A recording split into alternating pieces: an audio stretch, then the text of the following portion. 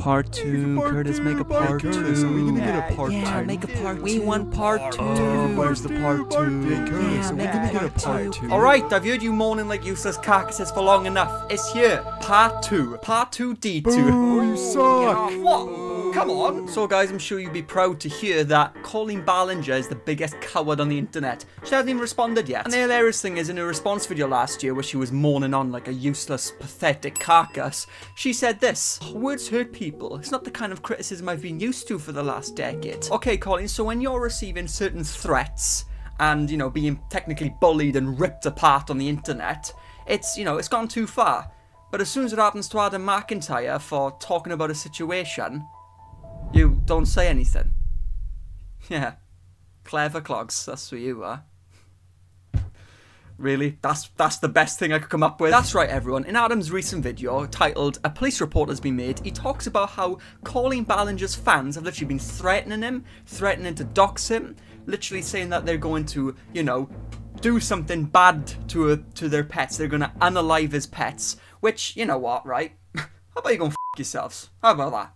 You like that? Like, this whole situation has gone way too far, and I gotta give props to Adam. You know, he is mentally resilient. And here's the thing, I completely understand that on the internet, it might seem like he's okay, apart from the video where he said, "I'm sad." I mean, that's, you know, self-explanatory. But what is probably going on in his mind is a lot different to what's going on the internet, and we all have to be there for him, because Colleen Ballinger sucks. Yeah. You suck. How about that? So, getting into the situation, Adam has released 5 videos since my last upload. We're going to go in chronological order, and we're going to see what Adam had to say about the situation. As I said, everyone needs to support Adam. Fuck Colleen Ballinger, and fuck the fans. Let's take a look. And people want to call me a clip goblin right now. People want to call me doing this for entertainment, doing this for whatever. And I'm here every single night fucking struggling to sleep because I'm so fucking humiliated and embarrassed by what's been put online by someone else who isn't even me, who started all of this, who has just made it that I'm like living on edge the past couple things, and it's like... As Adam just explained, people are accusing him of milking the situation. And you know what? He didn't actually start all this. You know who actually started all this? Cody Rants. You remember the freak, the creature I was talking about in the last video? The one that took themselves off the internet? Yeah, they started all this by, you know, leaking information about the situation and things that Adam wasn't even prepared to talk about yet. Cody Rants. What sort of name is that anyway? Do you make ranting videos about people? How about you come on this channel and rant about me? Oh wait, I forgot. You deplatformed yourself. The coward's way out. It's time for that crisp high five.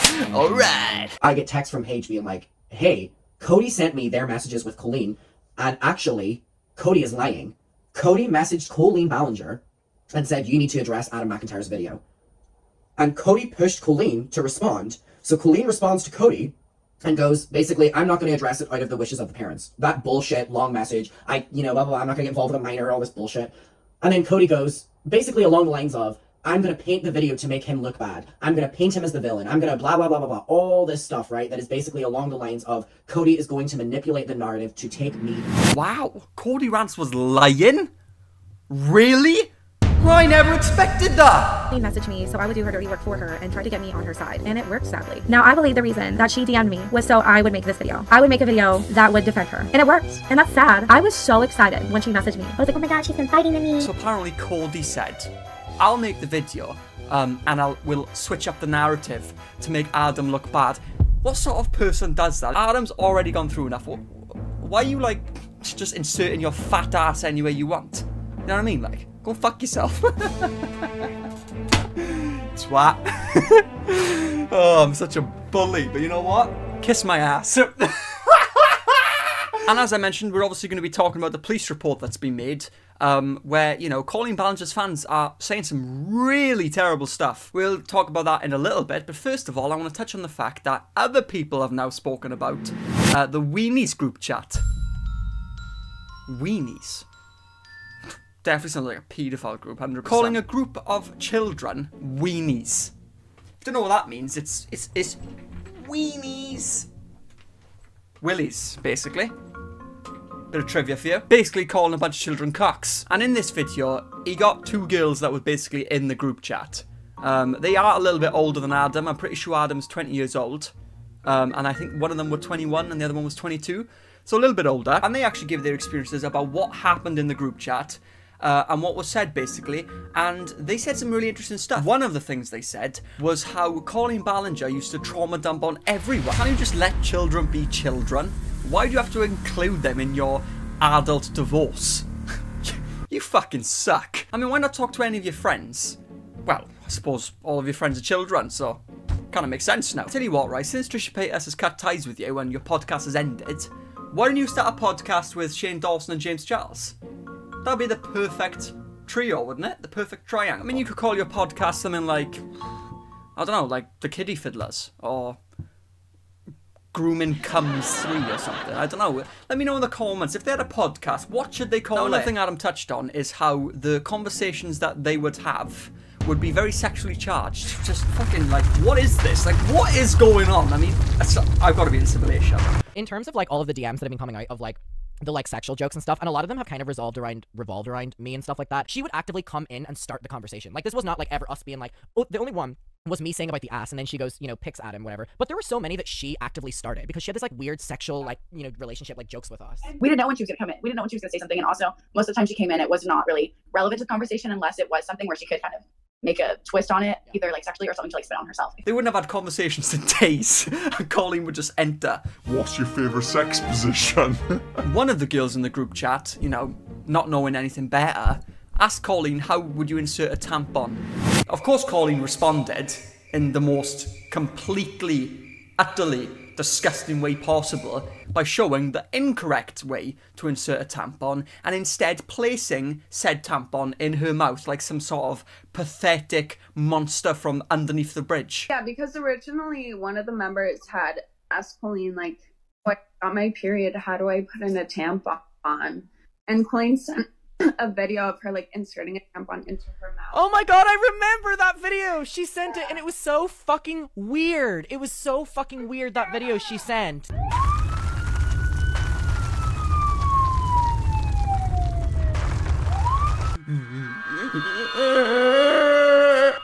Never doing that again. Honestly, I'm surprised you didn't start mourning to show the children how sexually frustrated you are. And just in case you want to see a little bit more of what Colleen was like, she actually started leaking alleged information about her ex-husband's dad cheating on his wife. So, you know, she's getting involved in everything. She's got her fingers in every sauce right now.